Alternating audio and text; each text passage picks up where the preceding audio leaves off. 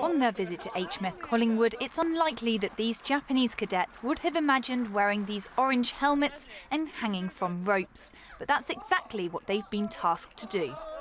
This apparatus used for leadership and communication training is a common sight for any cadet in the Royal Navy. But for these Japanese students, well, it's something completely and utterly new. And so far, they seem to be getting on pretty well.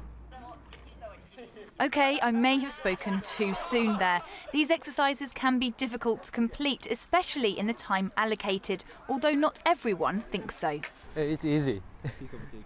Piece of cake. Nice. There is nothing like this in Japan, and it was very difficult, and he hoped to bring this back to Japan.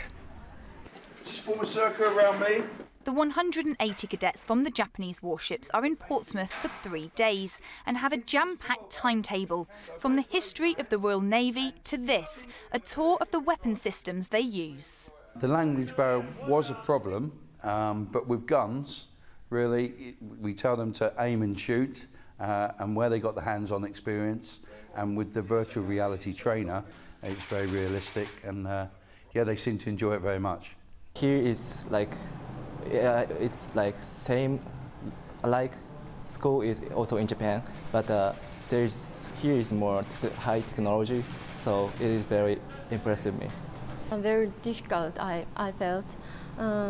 It's the first time to shoot guns, so I'm very surprised. It's very difficult to fire and check. It's been really different. It's good. It's good to see cadets from different nations coming in and enjoying what we're doing.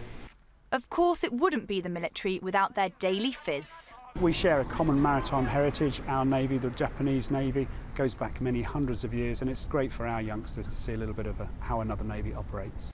The day finished off with a barbecue before the cadets had to return to their ships to continue with their 5-month deployment, visiting all the navies from around the world. Laura Hawkins, Forces News, HMS Collingwood.